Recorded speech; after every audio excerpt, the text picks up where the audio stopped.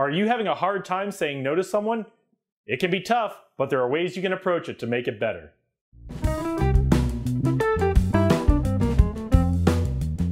Welcome back, and congratulations on taking one more step towards becoming one of the great leaders of tomorrow.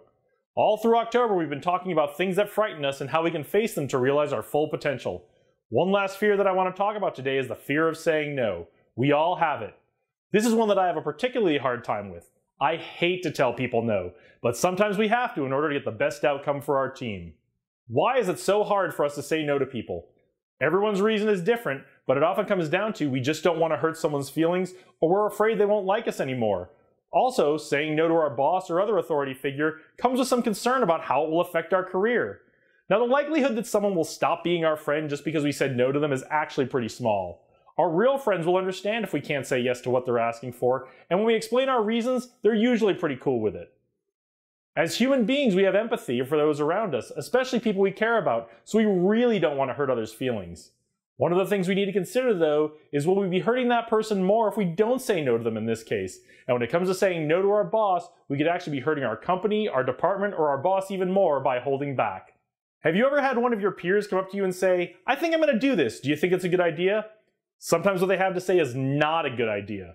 The extreme cases are actually a little easier to deal with. "I'm going to stand in a bucket of water and hold on to these electric cables. Do you think that's a good idea?" That's pretty easy to say no to. When the request is a little more nuanced, it can be difficult to say no to our peers. We want them to like us. We want them to think we're team players, and we want them to like us. When one of our peers asks us to help with an idea that may not be in the best interest of the team, how do we say no? For some people it's easy, but if it's not so easy for you, try to keep in mind the mission your team is trying to accomplish. Does their idea fit into that mission? Is it in the best interest of the team, the customer, or the people you're trying to serve? If the answer is no, that could be the basis for how you say no to your teammate. And remember, you don't have to be limited to just saying no. You can provide some thoughtful feedback to your coworker on how they can get their idea more aligned with the goals of the team. Saying no if you're the boss can be harder than it looks, especially if you used to be on the team and then were promoted to being the leader. It can be really challenging to look someone you used to work side by side with in the eye and start telling them what to do. Sometimes the people on your team will take actions or have ideas that you need to say no to. Just like with our peers, keeping the mission in mind and thinking about what is in the best interest of the team will help. It's also important if you're in charge to avoid being arbitrary about whose ideas you listen to and whose you reject. We want to evaluate suggestions and solutions based on merit, not on who brings them forward.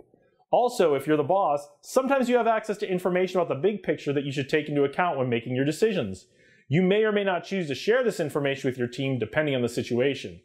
Also, don't forget that one of our key duties as a leader is to develop our team. So when you have to say no, keep giving that feedback on how that individual can make their idea or suggestion better so you can say yes in the future. If saying no to our peers and our team is hard, saying no to our boss can be downright impossible. But sometimes we owe it to our boss to make sure they have complete information about a situation or understanding of the impacts of a decision before they follow through with it. It comes back to what we talked about before. Is this in alignment with our mission and in the best interest of the team and the others involved? A lot of times the answer is maybe. Sometimes we have to pick our battles, and if the decision won't result in catastrophic failure or isn't a clear violation of laws or regulations, maybe we let this one go. If there'll be a serious breakdown in accomplishing the mission or a clear conflict of our organizational core values, it's time to speak up. A technique we've talked about before is the one challenge rule. The boss makes a decision, you speak up once to make sure the boss has all the information. If the boss decides to go forward anyway, you said your piece and aired your objection. This may not result in the decision you wanted, but at least you tried to help your boss and your team accomplish their mission. These are just a few examples of times you might need to say no to someone, but the principles are always the same. One final thought I want to add is that when we do say no to someone, whether it's our peers, our team, or our boss, we always want to do it with respect and dignity.